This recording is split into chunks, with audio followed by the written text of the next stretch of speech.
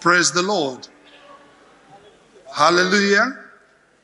Hallelujah. Good morning and welcome to our service this morning.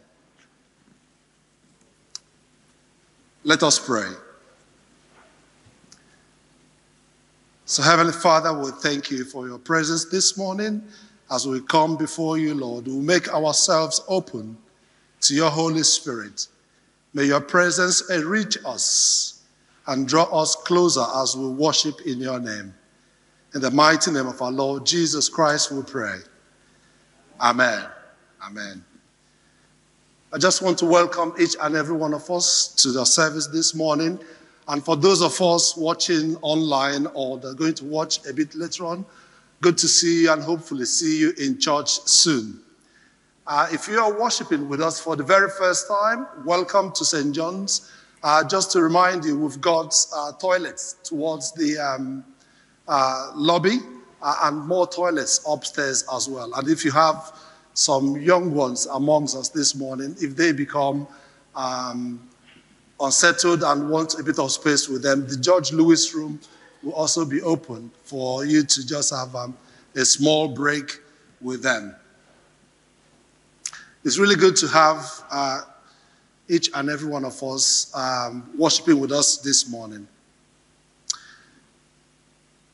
The words of the service are all in your order of service. If you can just join in with the words in bold when I read the ones in lighter colors.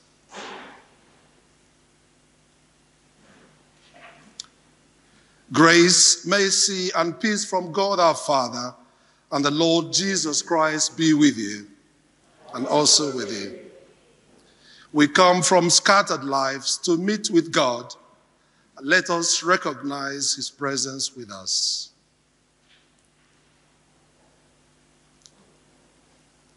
I will just take a moment of silence as we steady ourselves before the presence of God.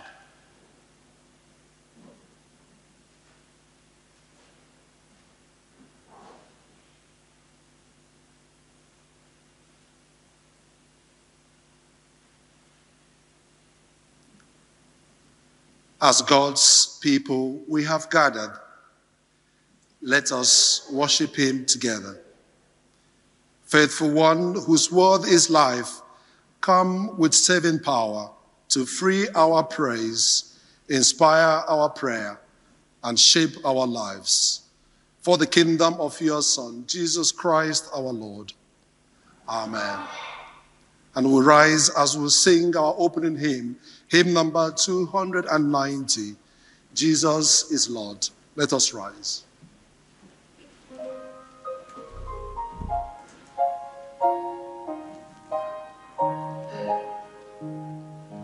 Jesus is Lord, creation's voice proclaims it, for by his power each tree and flower was planned and made. Jesus is Lord, the universe declares it, sun, moon, and stars in heaven cry, Jesus is Lord. Jesus is Lord. Jesus is Lord. Praise him with hallelujahs, for Jesus is Lord. Jesus is Lord, yet from his throne eternal, in flesh he came to die in pain on Calvary's tree. Jesus is Lord, from him all life proceeding, yet gave his life a ransom, that setting us free. Jesus is Lord. Jesus is Lord. Praise him with hallelujah, for Jesus is Lord.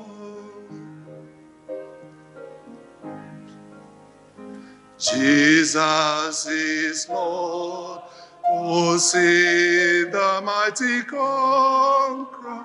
From death he rose, and all his foes shall own his name. Jesus is Lord. God sent his Holy Spirit. Jesus is Lord. Jesus is Lord. Jesus is Lord. Praise him with hallelujahs, for Jesus is Lord.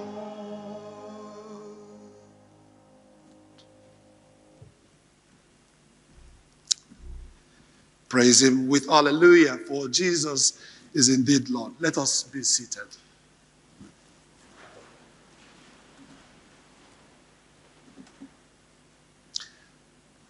And come into a time of confession. Our Lord Jesus says, repent, for the kingdom of God kingdom of heaven is close at hand. So let us turn away from sin and turn to the Lord, confessing our sins in penitence and faith. Jesus Christ, risen Master and triumphant Lord, we come to you in sorrow for our sins and confess to you our weakness and unbelief. We have lived by our own strength and not by the power of your resurrection. In your mercy, forgive us. Lord, hear us and help us. We have lived by the light of our own eyes as faithless and not believing. In your mercy, forgive us. Lord, hear us and help us. We have lived for this world alone and doubted our own home in heaven. In your mercy, forgive us. Lord, hear us and help us.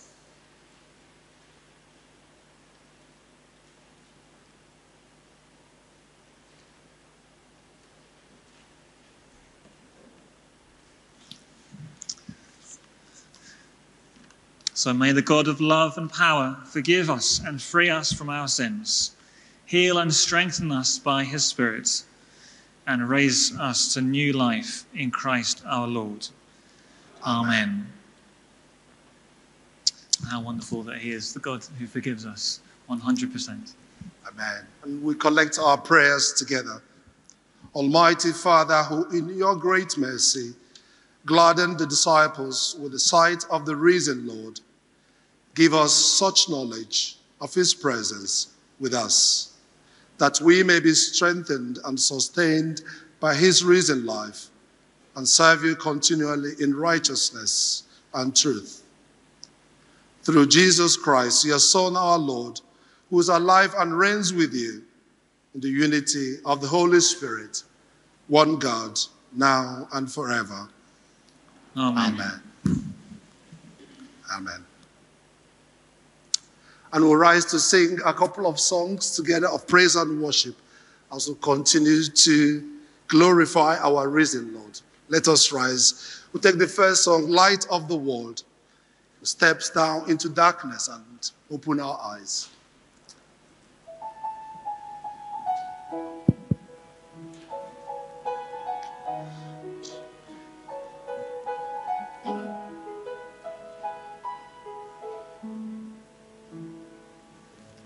Light of the world, you step down into darkness. Open my eyes, let me see beauty that made this heart adore you. Hope of our life spent with you. So here I am to worship, here I am to bow down, here I am to say that You're my God, and you're together lovely, altogether worthy, altogether wonderful to me. King of all days, oh so high, exalted, glorious in heaven above. And humbly you came to the end you created, all for love's sake became born. So here I am, hallelujah. So here I am to worship, here I am to bow down, here I am to say that you're my God, and you're together lovely, altogether worthy, altogether wonderful to me. And I never known how much it cost to see my sin upon the cross. And I never know how much it cost to see my sin upon that cross. Here I am. So here I am to worship, here I am to bow down, and here I am to say that you're my God, and you're together lovely, altogether worship, altogether wonderful to me. Yes, Lord, here we are to worship, and here we are to bow down, because you are altogether worthy of our worship this morning. In Jesus' name we pray. Amen. And our next song is Thank You for the Cross, and thank you for your redemption, as we continue to thank God for the price he paid on the cross for us. Thank you for the cross.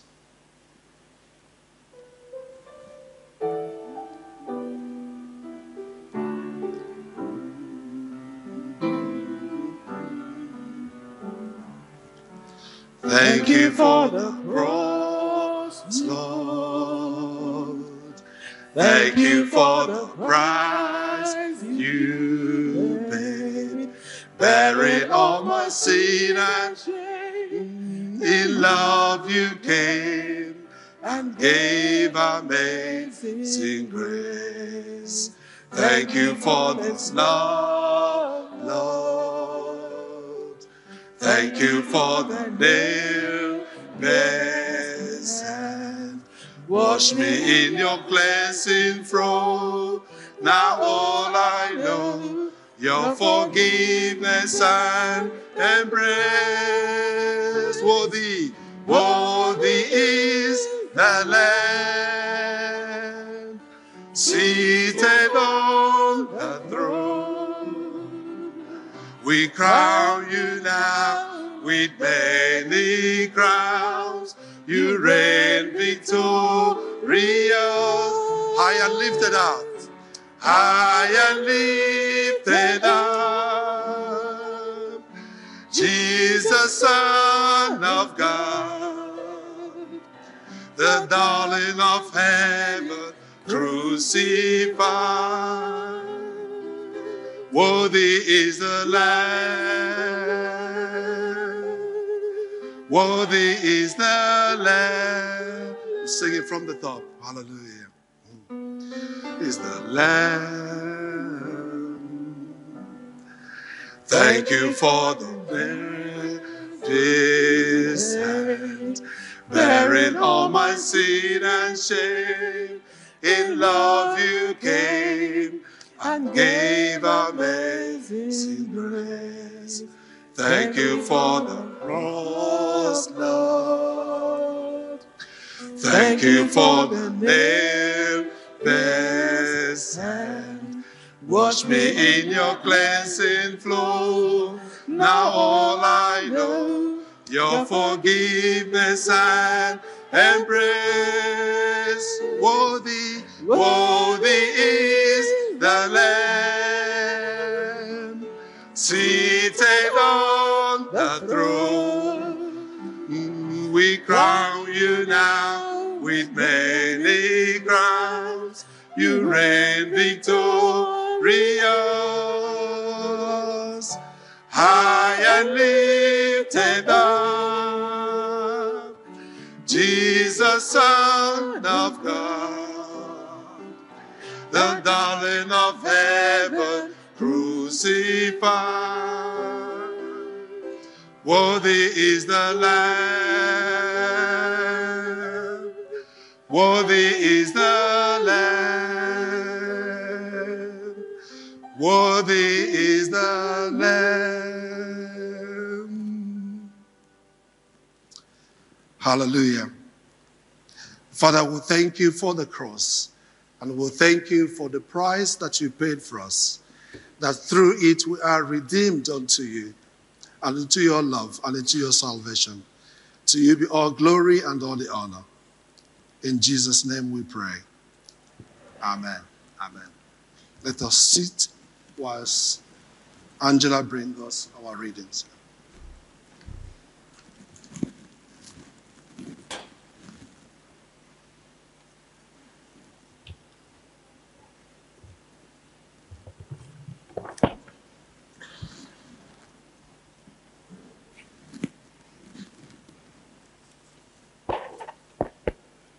The first reading is taken from the book of Revelation, chapter 5, verses 11 to 14. Then I looked and heard the voice of many angels, numbering thousands upon thousands, and 10,000 times 10,000. They encircled the throne and the living creatures and the elders. In a loud voice they were saying, "Worthy is the Lamb who was slain, to receive power and wealth, and wisdom and strength, and honor and glory and praise." Then I heard every creature in heaven and on earth, and under the earth, and on the sea, and all that is in them, saying, "To him who sits on the throne and to the Lamb, be praise and honor and glory and power, forever and ever." The 4 living creatures said, "Amen." And the elders fell down and worshipped. This is the word of the Lord. Thanks be to God.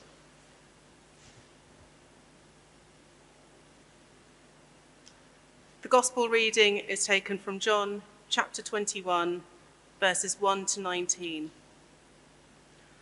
Afterwards, Jesus appeared again to his disciples by the Sea of Galilee. It happened this way: Simon Peter, Thomas, also known as Didymus, Nathanael from Cana in Galilee, the sons of Zebedee, and 2 other disciples were together. "I'm going out to fish," Simon Peter told them, and they said, "We'll go with you." So they went out and got into the boat, but that night they caught nothing. Early in the morning, Jesus stood on the shore, but the disciples did not realize that it was Jesus. He called out to them, "Friends, haven't you any fish?" "No," they answered. He said, "Throw your net on the right side of the boat, and you will find some." When they did, they were unable to haul the net in because of the large number of fish. Then the disciple whom Jesus loved said to Peter, "It is the Lord." As soon as Simon Peter heard him say, "It is the Lord," he wrapped his outer garment round him, for he had taken it off, and jumped into the water.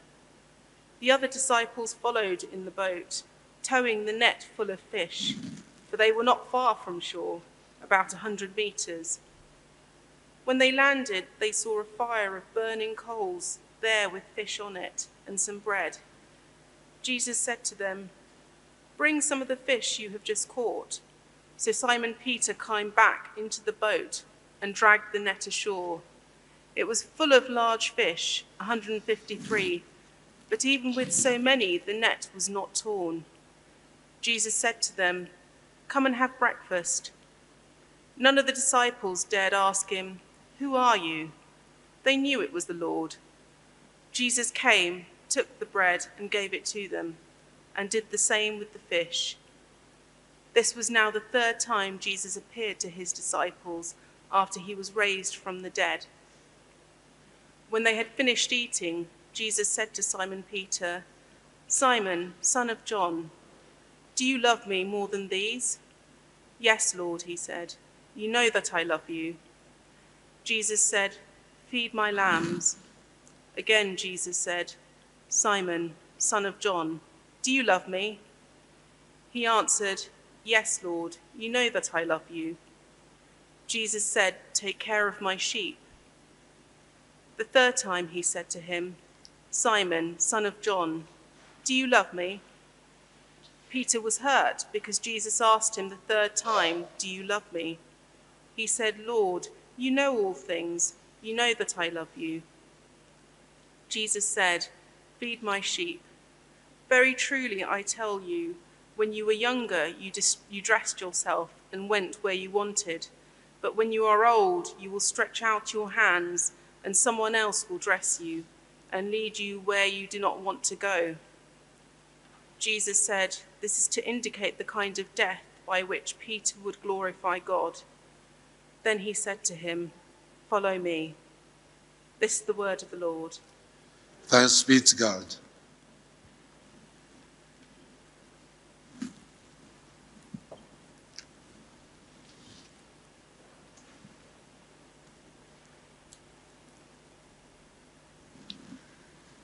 Well, good morning. Good morning. Morning, everyone. If you don't know me, my name's Chris, and it's a real joy to be with you this morning. We're going to look at that passage together. So let's pray first that God would help us do that. Dear Heavenly Father, thank you so much that you speak to us through your word, the Bible, by your Holy Spirit. And we pray that you'd help us to understand this morning, understand with our minds, but all the more with our hearts. And we pray in Jesus' name. Amen.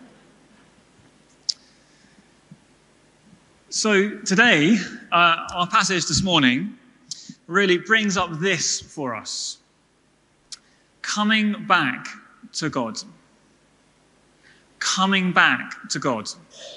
Now, I don't know kind of what comes into your head when I say that. You might be thinking, oh, maybe this talk is aimed at people who might not be a Christian already. And yes, absolutely, really relevant for anyone who wouldn't call himself a Christian. Absolutely, plenty to say about that. But if you're already a Christian, a follower of Jesus, which is most of us here, I'm sure, this morning, I don't know if you realize this, but coming back to God, that's a daily issue for us. That is a daily issue for us all. Try to picture this situation with me. Situation is it's at the start of the day, and you're in your kitchen. There's a cup of tea there, or whatever you like to drink first thing in the morning, and you're there with your flatmate, perhaps, or whoever you live with, perhaps. And you're both Christians, and you both follow the Lord Jesus, and you both have your Bibles there. You usually have it there in the morning, first thing. You usually pray to God first thing in the morning. So you're both there, sitting opposite each other at a little table there. If someone could look into your hearts, both of you, at that point, it would seem that your situations are very, very different. What do I mean? For you there, you're feeling really bad about yourself at that point. Because yesterday, you didn't do very much. You had a real down day, a really flat day, and any plans just kind of failed. And you feel really bad as you woke up this morning. For your flatmate sitting opposite you, it seems that they're really different because they had a really great day yesterday. They had a great day, they worked hard, and all their plans seem to just happen. And they're feeling on top of the world. Brilliant. So they're feeling really good about themselves. So it would seem that your situations are really, really different there in the morning. But actually, here's the thing, they're not that different. Because in both situations, there's an issue for both of you at that point, which is coming back to God. What do I mean? Is that for you, you're feeling bad about yourself, and you're thinking, do I talk to God this morning? I'm not sure what to say to God this morning because I feel pretty bad about myself. I'm thinking, actually, I'm pretty sure God's disappointed in me. That's what you're thinking. Do I come back to God? But for your flatmate, the other side, they're feeling good about themselves, but also they're thinking, in a way, they are thinking, well, I'm not sure I need to say anything to God this morning. I'm not sure I need to come to him this morning because I'm on top of the world. I'm feeling all right. I'm pretty fine on my own. Thank you very much. That's just what you're thinking in your heart. So it's the same issue. Coming back to God or not. It seems very different, but it's actually the same issue. You don't feel able to come back to God. Your flatmate doesn't feel they even need to come back to God. It's the same issue. So coming back to God is a daily issue for any Christian. And looking back over my week, the past week, I found myself, being both those kind of situations at different times in this past week, and maybe you have as well. Today's Bible passage, I pray it really helps us with this. What is it about? It's about Peter coming back to Jesus. Peter, if we don't know, is the team leader in a way of Jesus' disciples, his followers. He's bold and courageous. He's a strong guy, but he came crashing down because he failed Jesus really totally. The night of Jesus' arrest, he deserted Jesus and he denied even knowing Jesus, his best friend. He's run away from him. And Peter's experience of coming back to Jesus here, it can help us all today, I really pray. So do join me and follow along if you'd like to, as we go through and see what happens and how it's important. We're going to start looking from verse 1 in chapter 21. We see here that coming back to God starts first with God, not with us. Let me say that again. Coming back to God starts first with God, not with us. Okay, so think about this. When you've fallen out with someone, it does happen, doesn't it? One of you always has to make the first move to put things right again. Am I right? That's right, isn't it? You know exactly what I'm talking about. And that's very hard to do, especially when the other person's more at fault, you think. Right? You know what I mean by this. I mean, you can think of all sorts of times if you could have argued and then you dig your heels in and who's going to move first? Right? Peter and Jesus had fallen out. And Peter was totally to blame. And that is really clear because he deserted his best friend, denied him, even knowing his best friend. Now, if you and I were in Jesus' position here, we would easily think, Peter, you make the first move. You come to me. You do that. We could easily think that. You better come back to me groveling. Yeah? But let's have a look at this and see who makes the first move here. It's Jesus, again and again and again. And Peter just responds to him. So let's read from verse 1. Afterwards, Jesus appeared again to his disciples by the Sea of Galilee. It happened this way. Simon Peter, Thomas, also known as Didymus, Nathanael from Cana in Galilee, their sons of Zebedee, and 2 other disciples were together. I'm going out to fish, Simon Peter told them. And they said, we'll go with you. So they went out and got into the boat. But that night they caught nothing. Early in the morning, Jesus stood on the shore. But the disciples did not realize that it was Jesus. So watch here. Jesus is making the first move to the disciples, to Peter, isn't he? Verse 5, Jesus called out to them, friends, haven't you any fish? No, they answered. He said, throw your net on the right side of the boat and you will find some. And when they did, they were unable to haul the net in because of the large number of fish. Then the disciple whom Jesus loved said to Peter, it is the Lord. As soon as Simon Peter heard him say, it is the Lord, he wrapped his outer garment around him, for he had taken it off, and jumped into the water. So Peter here responds to Jesus' move, doesn't he? Yeah? The other disciples followed in the boat, towing the net full of fish, for they were not far from shore, about 100 meters.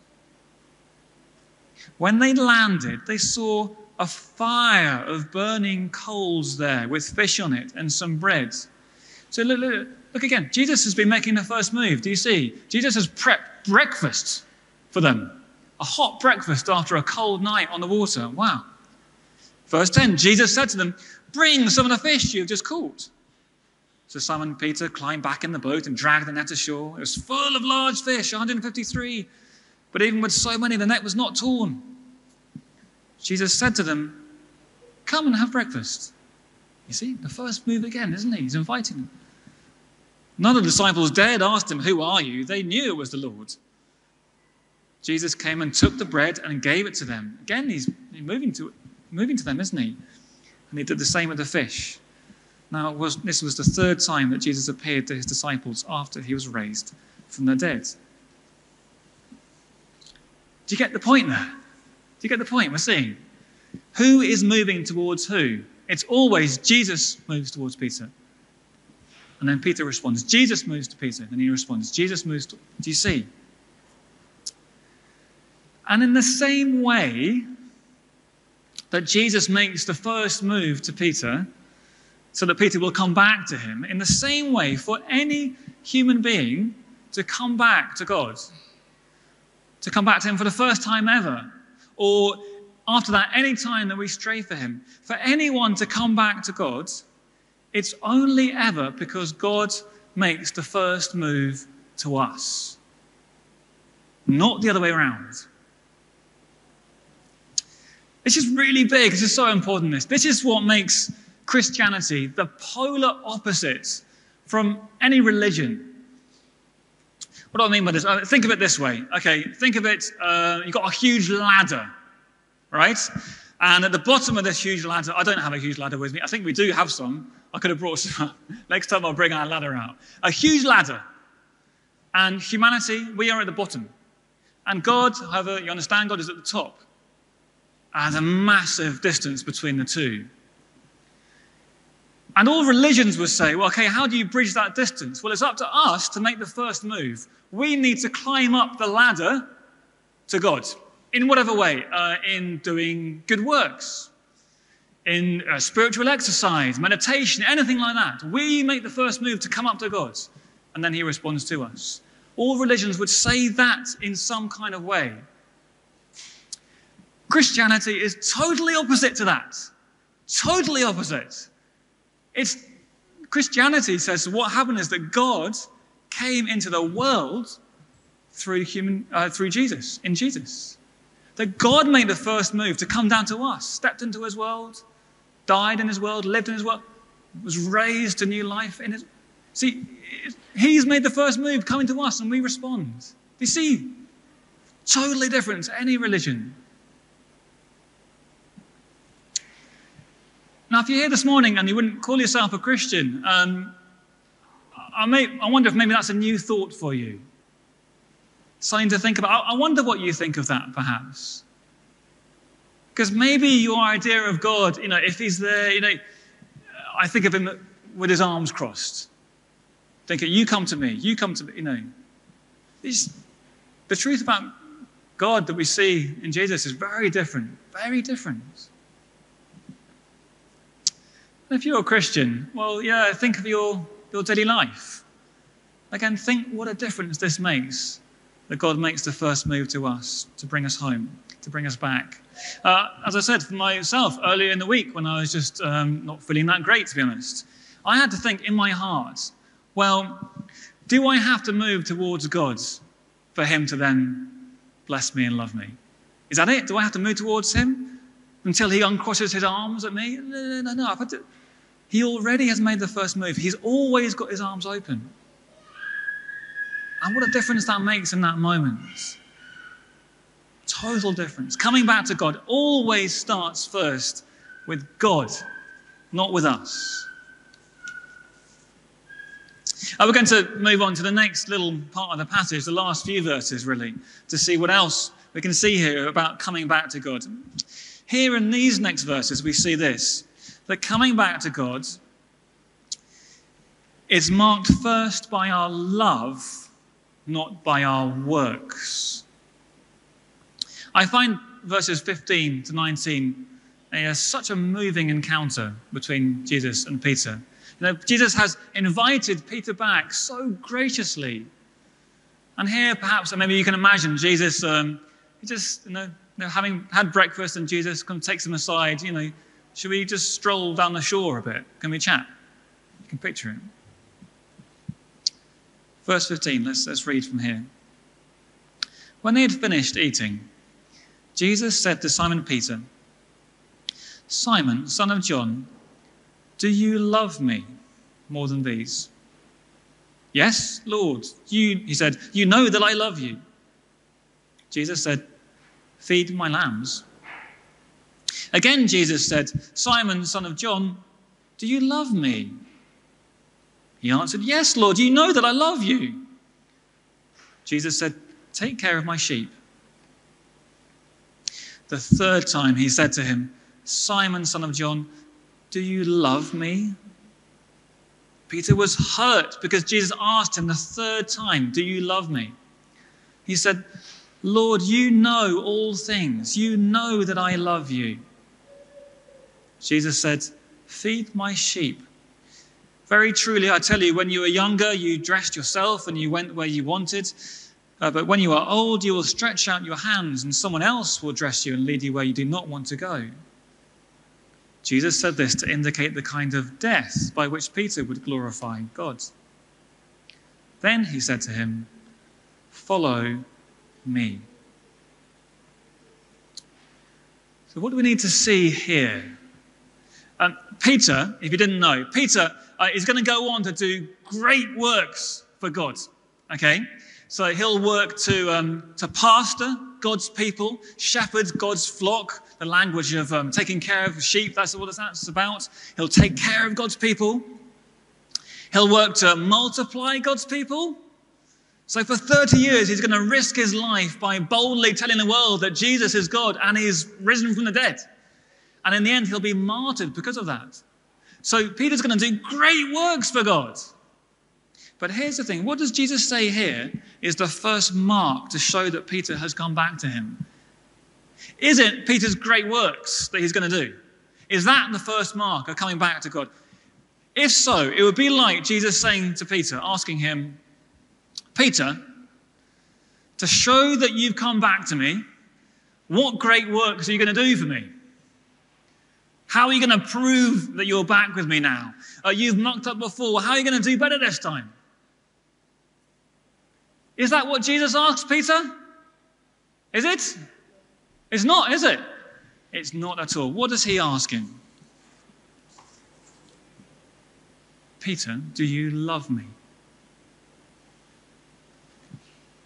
3 times, in fact. "Peter, do you love me? Do you love me? Do you love me?" 3 times Peter had denied loving Jesus. And here, 3 times Jesus invites Peter's love for him. And do you think Peter gets it? Do you think he does? Yes, he does, doesn't he? Because he replies, "Yes, Lord, you know all things. You know that I love you." So he does not reply saying, he doesn't say this. He doesn't say, "Yes, Jesus, I love you, and I'll prove it to you. I want to do great things for you. Please believe I'll do better this time." No, he says, "Lord, you know that I love you." So here's the thing for us. Again, in the same way that Jesus tells Peter that love is the first mark of coming back to him, in the same way, when any of us comes back to God for that first time or daily, any time, our first mark is to enjoy loving God. It's never about proving ourselves through our works for him. Never. So for yourself, think for a moment. Think of Jesus asking you that same question. Imagine it. He asks, "Do you love me?" How would you answer that for yourself? Have a think. you might easily be tempted to reply, yes, Lord, but I won't say it, not until I've proved it to you.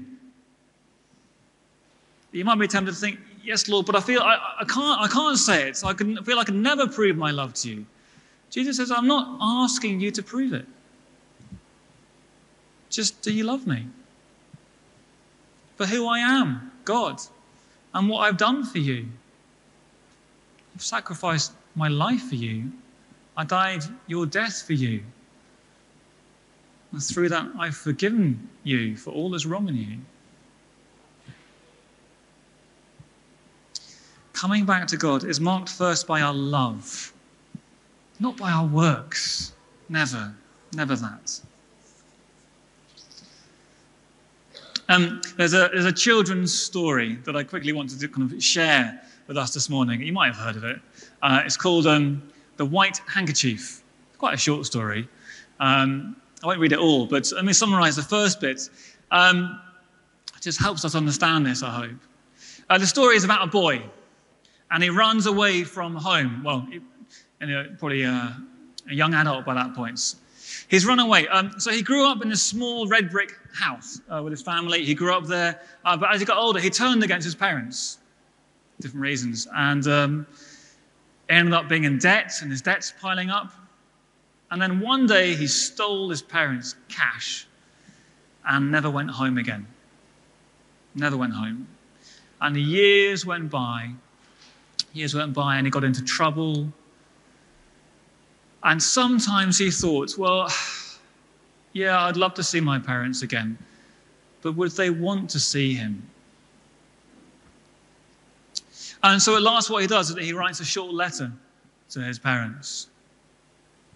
And this short letter to them ends with this. He says he wants to come back. He says, I know it is unreasonable of me to suppose that you want to see me. So it's up to you. I'll come to the end of the road early Thursday morning. If you want me home, hang a white handkerchief in the window of my old bedroom. If it's there, I'll come. If not, I'll wave goodbye to the old house and go on my way. Let me finish reading the story, how it finishes.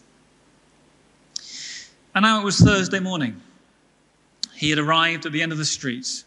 It was still there, the house. But having got there, he felt in no hurry at all. He just sat down on the pavement and stared at the stones. Well, he could not put it off forever, and after all, they might have moved. If the handkerchief was not there, he would make a few inquiries before leaving the town. He had not yet had the courage to face what he would do if they were there and simply did not want him. He got up painfully because he was still stiff from sleeping out, and the street was still in shadow. Shivering a little, he walked slowly towards the old plane tree where he knew he could see the old house as clear. He would not look till he got there. He stood under the boughs with his eyes shut for a moment. Then he drew a long breath and looked. Then he stood staring and staring. The sun was already shining on the little red brick house, but it no longer seemed to be a little red brick house, for every wall was festooned with white. Every window was hung with sheets, pillowcases, towels, tablecloths, handkerchiefs, and table napkins. And white muslin curtains trailed across the roof from the attic window. It looked like a snow house gleaming in the morning light. His parents were taking no risks. The man threw back his head and gave a cry of relief. Then he ran up the street and straight in at the open front door.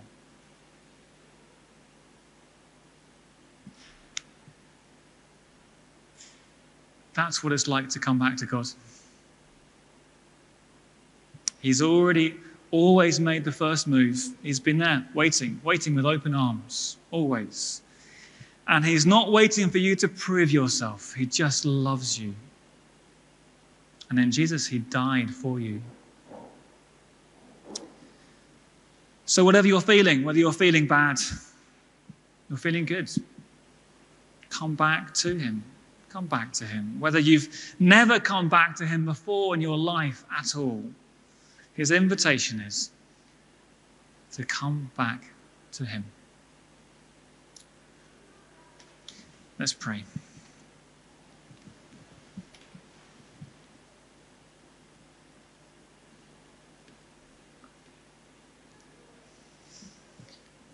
Heavenly Father, we thank you so much for your amazing goodness and kindness, that you would move first towards us when we could never earn or deserve that kindness. Thank you that you have done that for us through the Lord Jesus Christ, came to show us who you are, to die for us, to die our death, and so we are forgiven in him.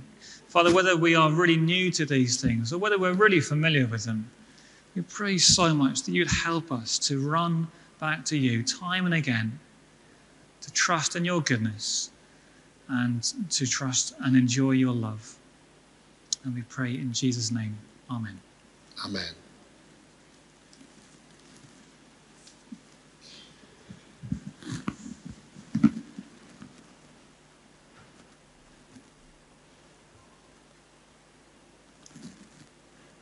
Amen. Thank you, Reverend Chris, for that thought-provoking message.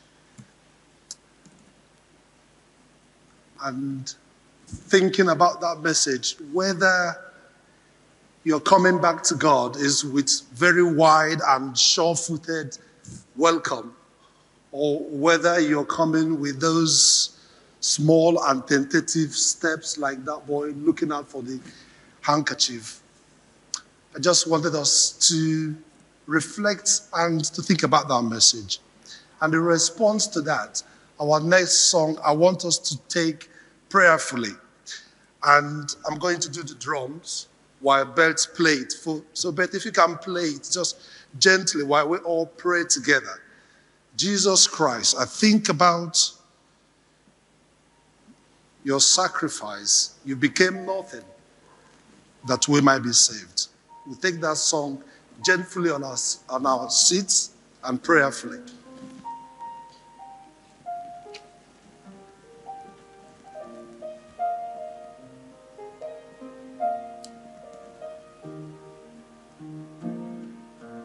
Jesus Christ, I think upon your sacrifice.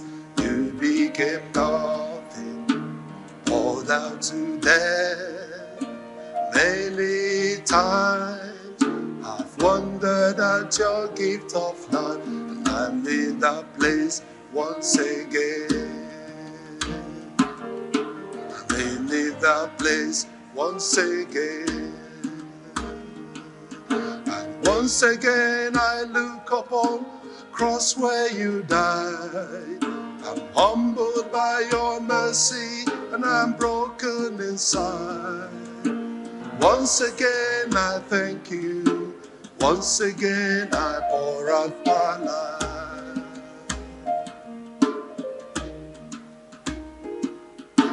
Now you are exalted to the highest place, King of all heavens, where one day I'll bow. But for now, I marvel at this saving grace, full of praise once again. Yes, I'm full of praise once again. Once again I look upon the cross where you died. I think of all your mercy and I'm broken inside. Once again I thank you. Once again I pour out my life. Thank you for the cross. Thank you for the cross. Thank you for the cross. Thank you for the cross, my friend. Thank you for the cross. Thank you for the cross. Thank you for the cross. Thank you for the cross, my friend. And once again, hallelujah. And once again I look upon the cross where you died. I'm humbled by your mercy and I'm broken inside. Once again I thank you. Once again I pour out my life.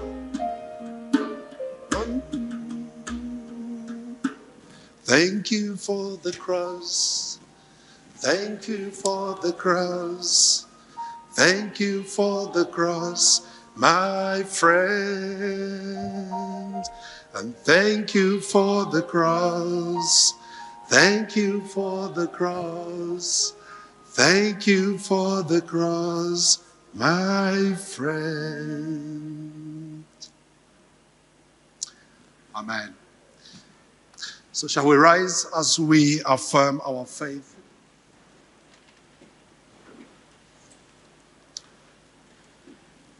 Do you believe and trust in God the Father, source of all being and life, the one for whom we exist? We believe and trust in him. Do you believe and trust in God the Son, who took our human nature, died for us and rose again? We believe and trust in him. Do you believe and trust in God the Holy Spirit, who gives life to the people of God and makes Christ known in the world? We believe and trust in him. This is the faith of the church. This is our faith. We believe and trust in one God, Father, Son, and Holy Spirit. Amen. Let us sit while Sister Debbie brings us our intercessory prayers.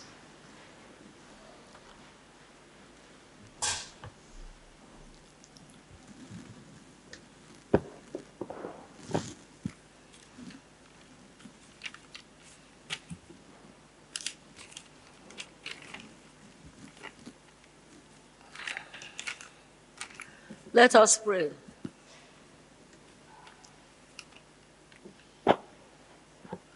Almighty God, creator of all creations, the Alpha and the Omega, King of kings, Lord of lords, we give you thanks and praise for your mercy and grace, for giving us the privilege to enjoy this new day that you have created. Lord, in your mercy, Hear our prayer. dear God, whom in your love and mercy sent down to earth your only begotten Son to die for our sins, mercifully grant that all mankind should recognize your love expressed by our Savior Jesus Christ. May we love one another as God loves us. Lord, in your mercy, Hear our prayer. we pray for the needs of the world. We pray for those areas where there are war and conflicts. We pray that you will bring an end to the war between Ukraine and Russia and other places. Where there is war, you will bring peace. You are the King of peace. May the leaders of the world seek your guidance in their decision-making. Provide help for the refugees. Lord, in your mercy, Hear our prayer. we pray for the Christian churches throughout the world. With the awareness of your presence, may we enjoy the unity with God. Enlighten all the church leaders with wisdom and understanding, that they may spread your gospels with boldness and make disciples from all the nations. We pray for our archbishops. We pray for our Archbishop of Canterbury, Bishop Christopher, and Bishop Caraway, Archdeacon Alistair, and all their families. May you guide and protect them with your blessings. Lord, in your mercy, Hear our prayer. we bring before you our clergy. We thank you for appointing Reverend Chris Hanning to lead this church. We are blessed. And may your Holy Spirit be with him always. Guide and protect him and his family always. We pray for Reverend Abigail, Reverend Pat, Reverend Ann, and their families. May you bless them. We pray for Georgia.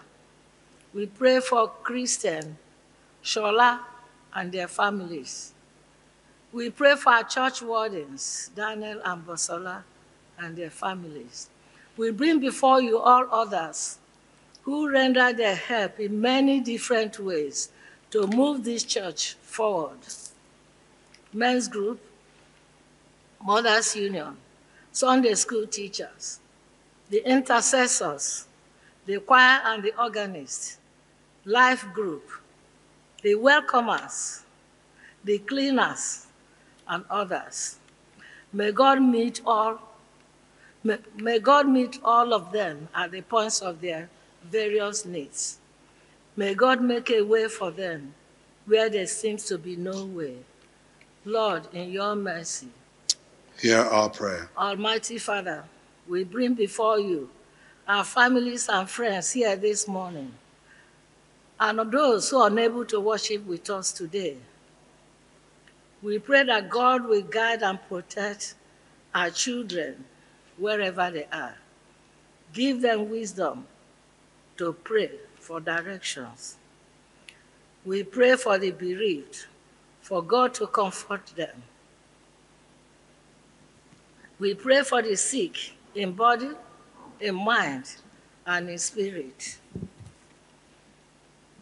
We pray for Anna, Gwen, Joyce, Lavita, Filipina, Velma, Avril, Millie D., Aris, Tony L.W. and family, Connie and the Reverend Canon Olu, Lance and Josephine Roseje, and the Reverend Sheridan James, Herbert, Carrie Ann, Natalie, and Linda.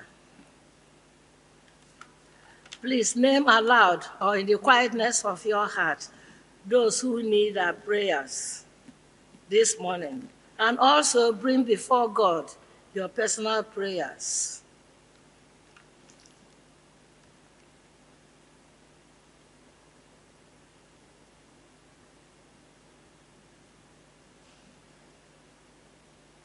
Father God, you know everybody's needs. You will meet us at the points of our needs. Heal the sick, comfort the bereaved, give shelter to the homeless, give jobs to the job seekers, feed the poor. We believe that with you, all things are possible. Your promise in Jeremiah 32, verse 27 said that you are the God of all mankind. There is nothing too hard for you to do. Your promises never fail. Lord, in your mercy, hear our prayer. Merciful Father, Accept these prayers for the sake of your Son, our Savior, Jesus Christ. Amen. As our Savior taught us, so we pray. Our Father, who art in heaven, hallowed be thy name. Thy kingdom come, thy will be done, on earth as it is in heaven. Give us this day our daily bread, and forgive us our trespasses, as we forgive those who trespass against us. And lead us not into temptation, but deliver us from evil. For thine is the kingdom, the power, and the glory, forever and ever. Amen.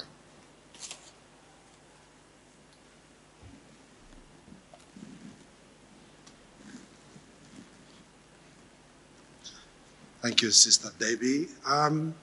Shall we rise as we share the peace? The peace of the Lord be also with you and also with you. Let us share with each other, sign of the peace. Peace of the Lord be with you. Peace be with you, Chris. Peace be with you. Spirit.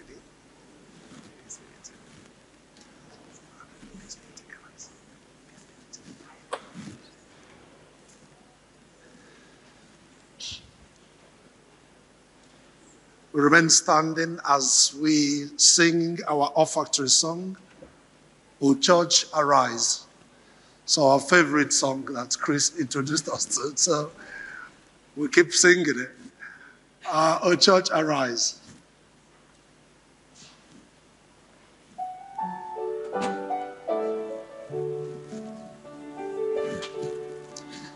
Church arise, put on your armor on, hear the words of Christ our captive. For now the weak can say that they are strong in the strength that God has given.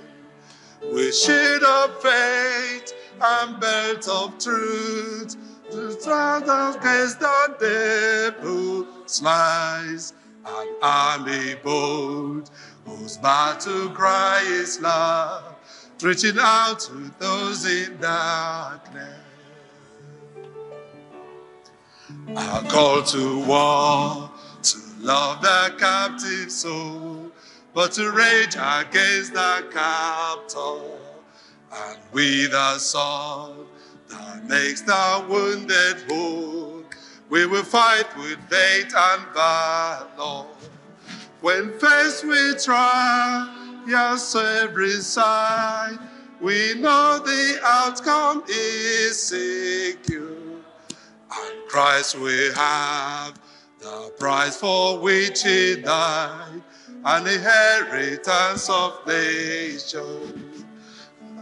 Arise, shine, for your light has come.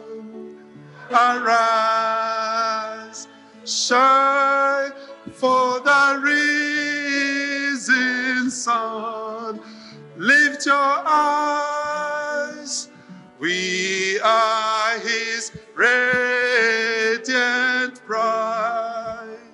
Arise, O church, arise. Just to see the cross where love and mirth, where love to turn the stricken, then see his foes like crushed beneath his feet. To start to join that's right. The chance is real, this cross is free. This day and every shrine. Heavenly Father, we thank you for your gifts. From the Lord you've given unto us, Lord, we glorify and we worship you.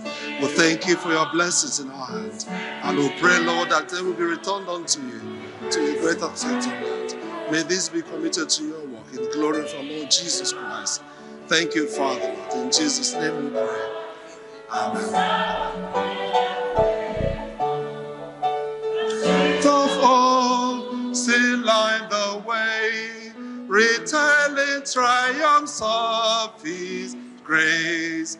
We hear the calls and hunger for the day when Christ shall stand in glory. Arise, shine, for your light has come. Arise, shine, for the risen sun. Lift your eyes, we are his radiant bride. Arise, O church, arise. Sing that chorus again. Arise. Arise, shine, for your light has come. Arise, shine, for the risen sun. Lift your eyes, we are his radiant bright. Arise, O church, arise. Amen. Please be seated.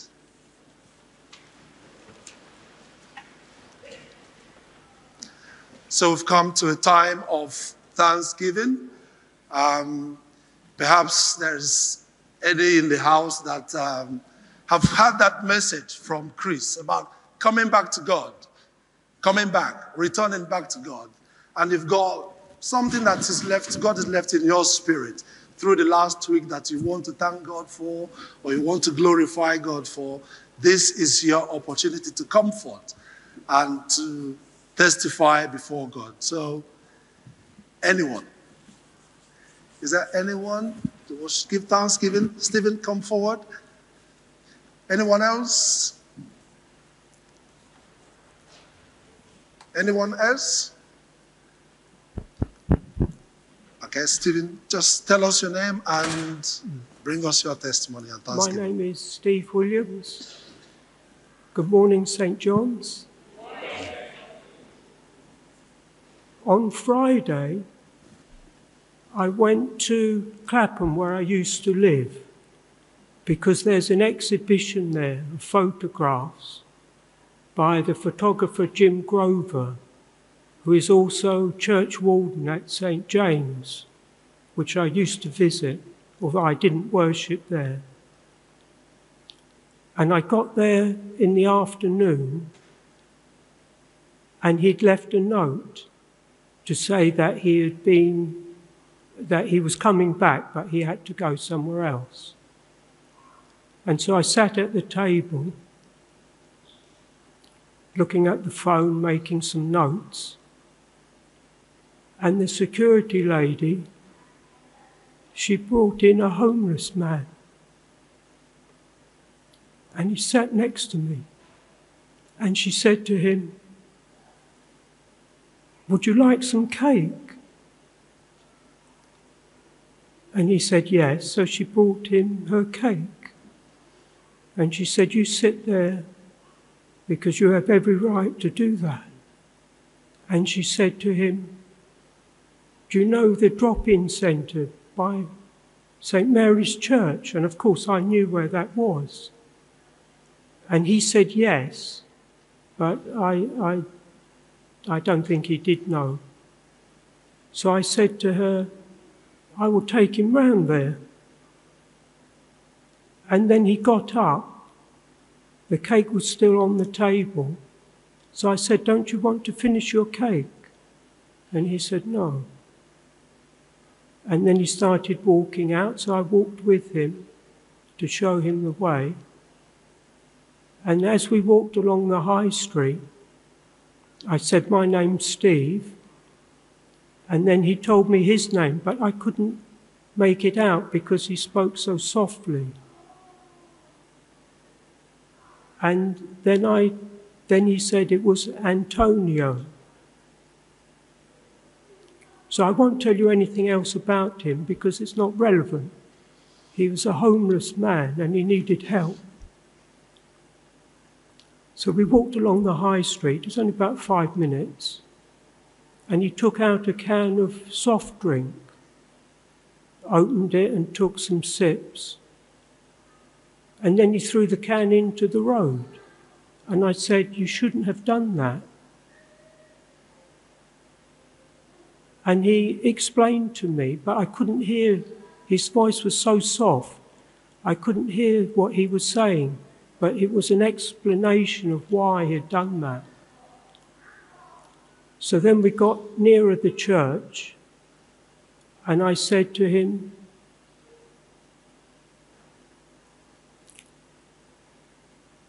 "You are a good man."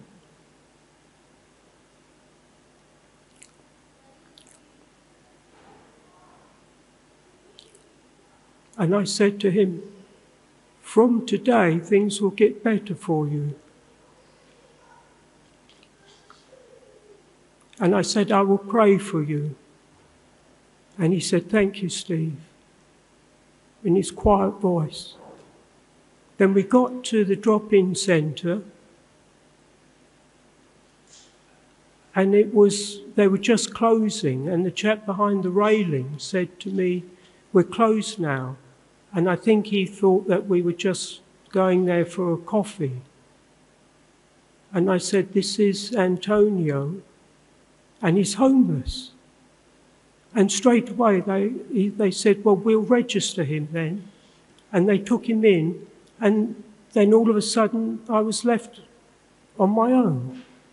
So I came back to the library, and Jim told me later, Jim Grover, that the exhibition is continuing for the rest of the month because it's been so popular. So I'll go back, because it's not far, and then I'll ask, because I didn't get the chance to ask how Antonio is faring.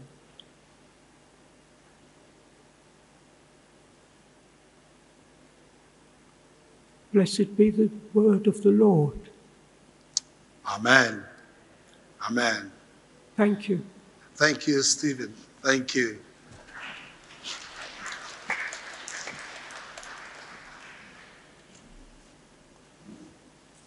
Yes.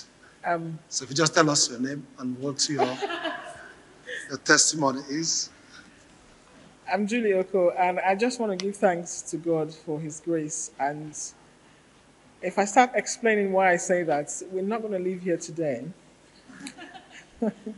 But I'll try and say that there are certain things that God put in my heart, and then I see them come to pass. And one of them is at the start of the pandemic, I just had this dream that we'll all come back to the office, back to our office where I work, and that there was somebody there who, the senior management team placed there and they were going to have some sort of a get-together, and on my first day back to work, although I had a chat with one of the senior managers, which prompted me to actually return to work on that day, but when I got in, I didn't tell him that I was there. And then he came down.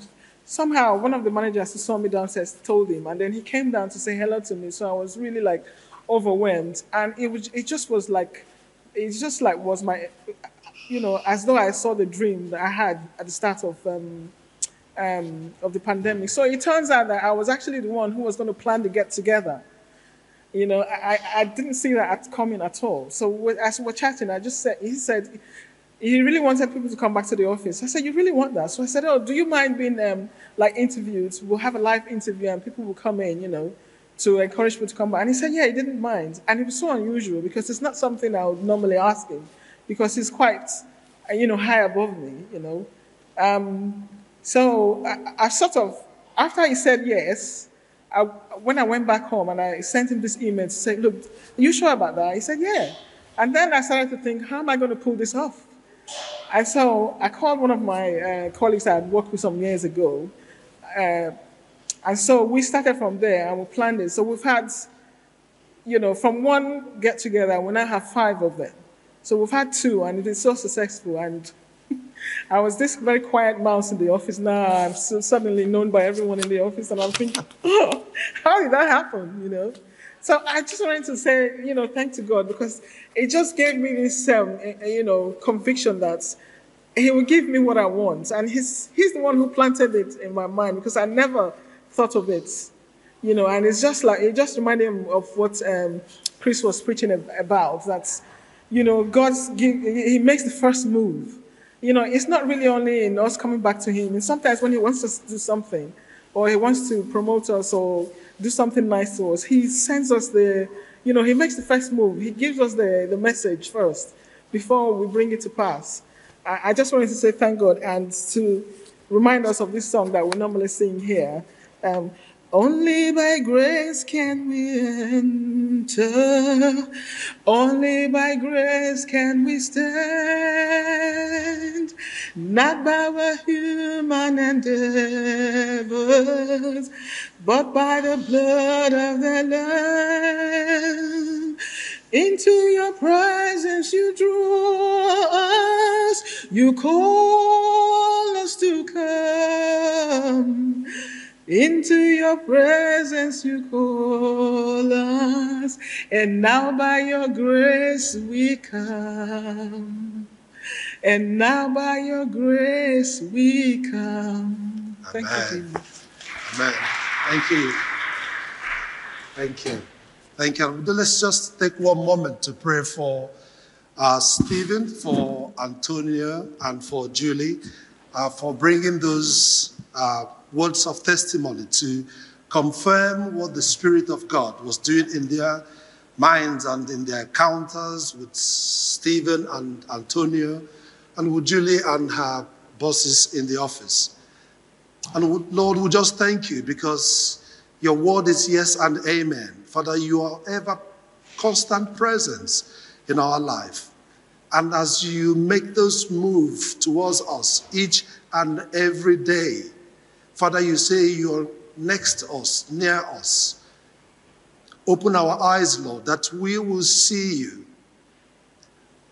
May your Spirit lead us to make those moves towards you, to accept the love that you shed upon the cross for us, and to draw nearer and nearer each to you every single day.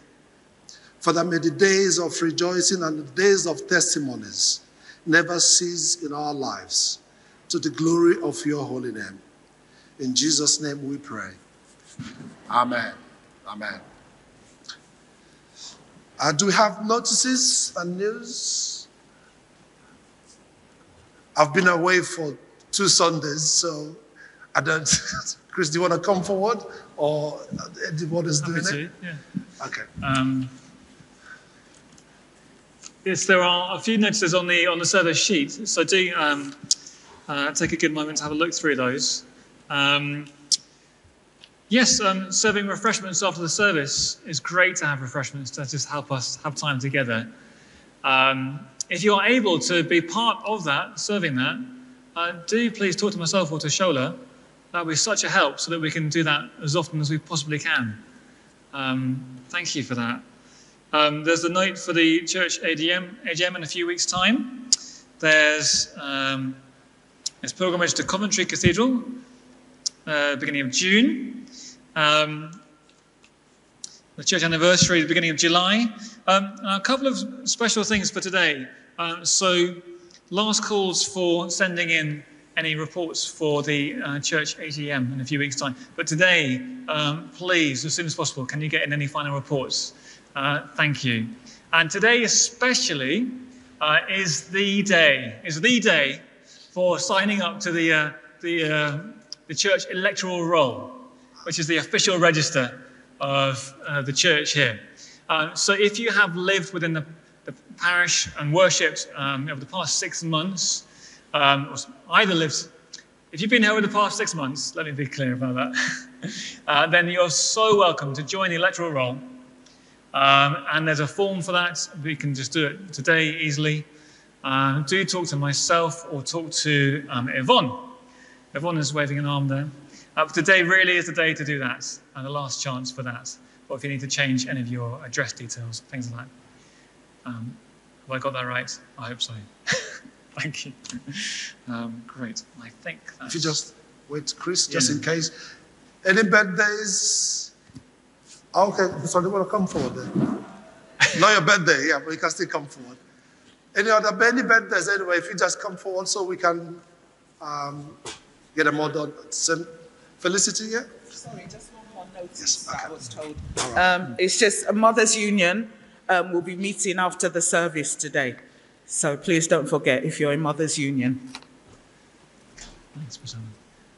If you tell us your name, and yes, on that one. Great big introduction. My name's Felicity, and my birthday was last Wednesday. I won't tell you what age I was, but 3 years, I think. 3 times score years and a bit more. But 3 score years and a bit more. That will do. That will do. Any other person before we sing? Okay, Bert?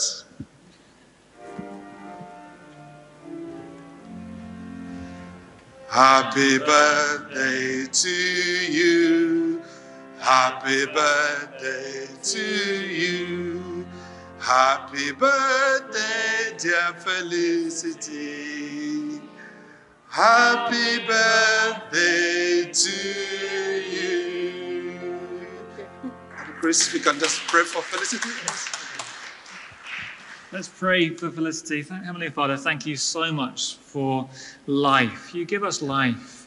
All life is from you, Heavenly Father. Thank you for Felicity, for her life, and all the ways that you've shown her your grace. And we pray so much that as she remembers your grace to her, and as she looks ahead, Father, she would know you as our Heavenly Father every single day and bring great gladness to her heart and guard and direct by your Spirit in her life. And we pray this in Jesus' name. Amen. Amen. Amen. Thank you.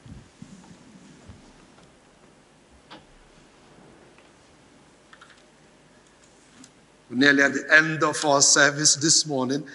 So if we can just rise to our feet as we sing our final hymn, Be Thou My Vision.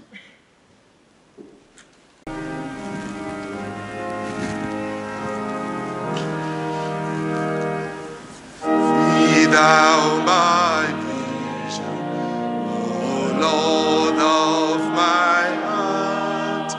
Be all as part not to me, save thou art. Be thou my best thought in the day and the night. Waking and sleeping, thy presence my light. Be thou my vision, be thou my true word, be thou ever with me, and I with thee, Lord. Be thou my great Father, and I thy true Son. Be thou with me dwelling, and I with thee walk. Be thou my breastplate, my sword for the fight. Be thou my whole armor, be thou my true might. Be thou my sole shelter, be thou my strong tower. Oh, raise thou me heavenward, great power of my power. Riches I need not, nor man's empty praise. Be thou my inheritance now and always. Be thou and thou only, the first in my heart. O sovereign of heaven, my treasure thou art. My King of glory, thou heaven's bright sun, oh, grant me wisdom after victory is won. Oh, tried of my own heart, whatever before, still be thou my vision, O ruler of all.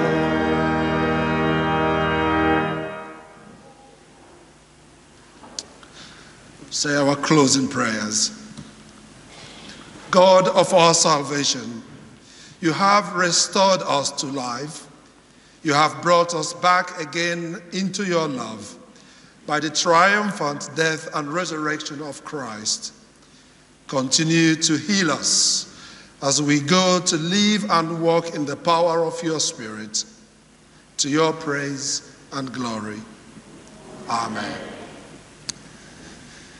The Lord bless you and watch over you.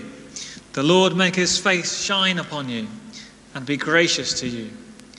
The Lord look kindly on you and give you peace. And the blessing of God Almighty, the Father, Son, and Holy Spirit be among you now and forever. Amen. Go in peace to love and serve the Lord. In the name of Christ. Amen.